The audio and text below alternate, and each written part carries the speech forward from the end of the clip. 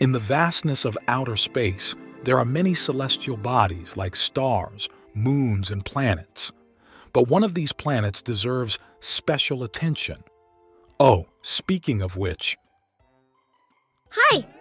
I'm so glad you want to get to know me better, especially me who has so much to say.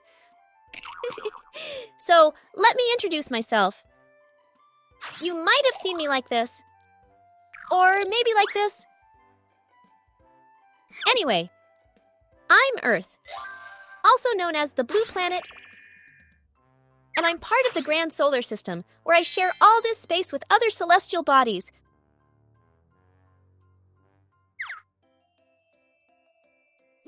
But let's talk about me. Like, look at my shape. I'm round and slightly flattened at the poles. I look smooth, but I have many mountains and valleys. Not to mention that I'm all layered, just like those cakes you eat at birthdays. Don't believe it? Look! Here on the outer part is the layer known as the atmosphere, which is made up of different gases like oxygen and carbon dioxide, as well as water vapor. All of these are important for sustaining life on me. Cool, right? And there's more. If you look closer... Oh, guys, oops! It was the magma, I swear. And I can prove it. Besides the atmosphere, I have internal layers of soil and rocks, one on top of the other. The first of these is the Earth's crust, where you live, eat, and have fun. But the Earth's crust doesn't stay still.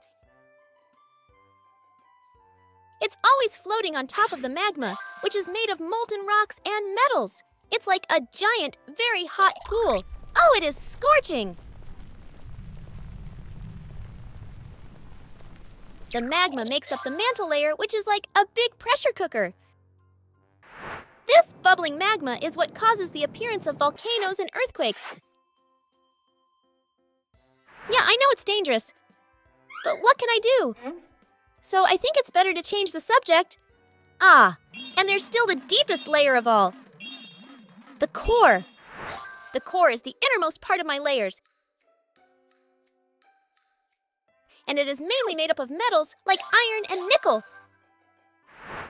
Do you see how full of surprises I am? And to top it all off, there is water. Which, by the way, I have a lot. Most of it is salty and found in seas and oceans. But there's also fresh water in rivers, lakes, and glaciers. Just so you know, about 97% of all the water on the planet is salty. And only about 3% is fresh water. And this is just a part of what I am. A planet filled with resources to offer my inhabitants the necessary conditions to live. Like the right temperature, rainfall, fertile soil, day and night. Well, I've talked a lot about myself today. Now I have to go. I have a long journey ahead. Bye! Whirling, twirling, round and round, day and night will soon be found, spinning, spinning endlessly, night and day for you and me.